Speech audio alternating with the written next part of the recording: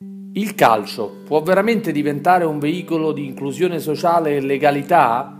Nell'Italia di calciopoli e dei vari scandali legati al calcio scommesse, alla violenza e al doping, questa più che una domanda sarebbe un auspicio.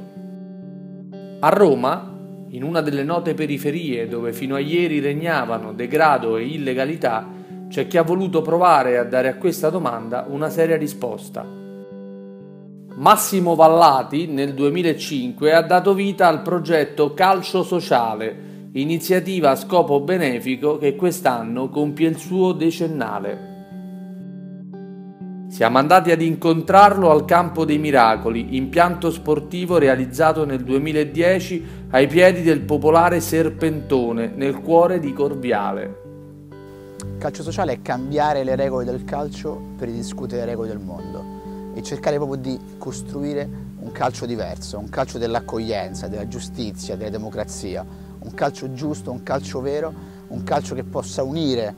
il paese e non dividerlo. Quindi contro il calcio scommesse, contro il doping, contro la violenza e contro la corruzione e la mafia nel calcio c'è il calcio sociale. Il calcio sociale nasce nel 2005 a Roma e quest'anno abbiamo appena festeggiato i 10 anni di calcio sociale, lo scorso anno siamo diventati la best practice per sport e inclusione sociale, siamo stati scelti dal governo nell'ambito del semestre di presidenza UE come la migliore pratica per sport e inclusione sociale. Abbiamo presentato ai 27 ministri dello sport europeo il progetto di calcio sociale. La nostra idea è, già tuttora stiamo in 6 regioni italiane, portarlo in tutta Europa e in tutte le capitali d'Europa per esportare questa buona pratica. Noi con il calcio sociale abbiamo voluto distruggere tutte le barriere dei tornei che c'erano per creare proprio l'inclusione totale a 360 gradi, quindi abbiamo distrutto il torneo per disabili, il torneo per ragazzi con problemi di tossicodipendenza, con problemi giudiziari, abbiamo 7 comunità nel calcio sociale e quindi il calcio sociale è un grandissimo arcobaleno dove giocano insieme ragazzi con problematiche differenti, uomini, donne, grandi e piccoli, bambini insieme ai nonni, le generazioni, le culture, le religioni diverse, tutti insieme costruiamo questo grande puzzle di democrazia e uguaglianza. Nel 2010 abbiamo fatto con la direzione antimafia, Luigi Ciotti e tanti magistrati il primo centro della legalità di Corviale e combattiamo da tanti anni le piccole mafie locali che non vogliono cambiare questo posto e che vogliono tenere ostaggio ancora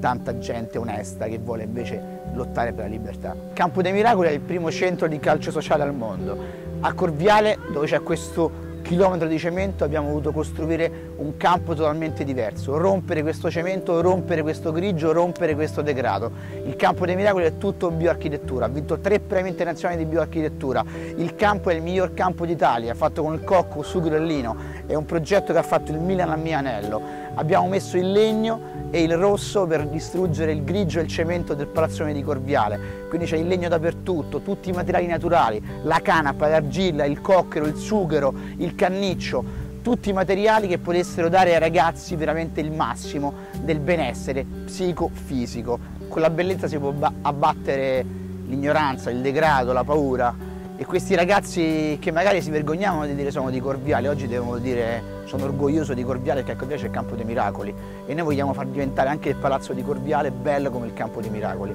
e questa rinascita, questa rivoluzione potrà cambiare veramente la storia di questo pezzo di Roma. Questa è la casetta della spiritualità, era una casetta che era abitata quando noi siamo entrati qui a Corviale da criminali e noi l'abbiamo trasformata in un luogo del dialogo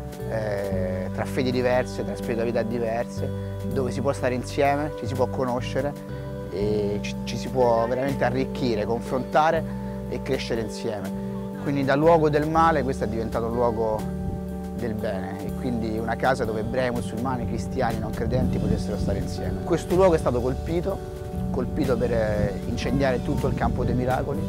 il luogo più fragile che era vicino alla recinzione, il legno, e hanno sbagliato perché hanno proprio colpito il cuore del calcio sociale. Oggi le persone sono ancora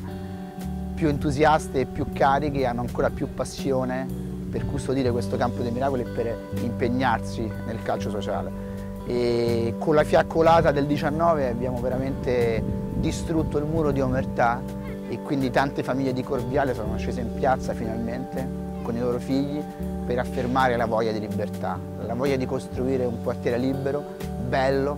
dove veramente i loro figli potessero crescere in un clima positivo di democrazia, di uguaglianza e di giustizia.